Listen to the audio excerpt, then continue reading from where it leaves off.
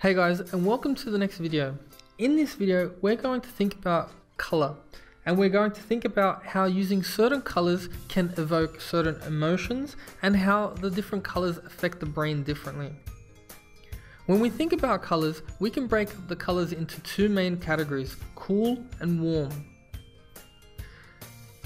Warm colors will represent passion, enthusiasm, and power, and these colors are associated with red, orange, yellows. On the other hand, cool colors represent professionalism, calm, trust, stability, and these colors are represented by blue, purple, and green. So let's see how these colors affect us. Yellow. Yellow generates hope. It also generates mental stimulation. It is the color used for happiness and cheerfulness. Green. Green is all about balance and harmony, renewal. It is a relaxing color and also a soothing color.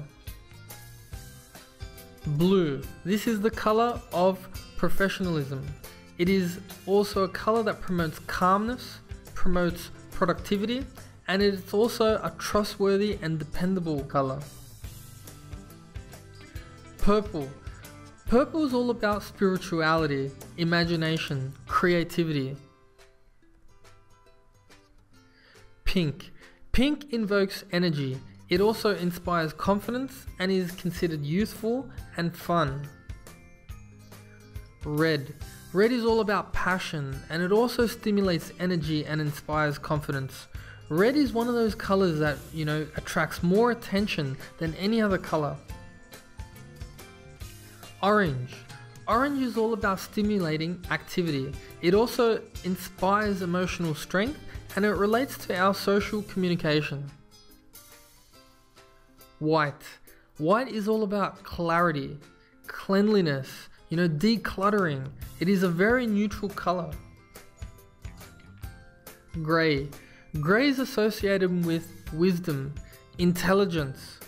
It is long lasting and it's also sleek. Black. Black deals with power and authority. Black can be overpowering if used in large doses, and it can evoke very, very strong emotions.